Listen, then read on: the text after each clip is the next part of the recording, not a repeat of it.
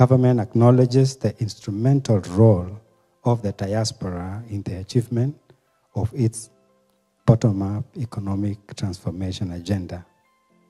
In a demonstration of commitment to facilitate the diaspora engage more meaningfully in this regard, His Excellency President William Ruto elevated the diaspora issues to a State Department within the Ministry of Foreign and Diaspora Affairs.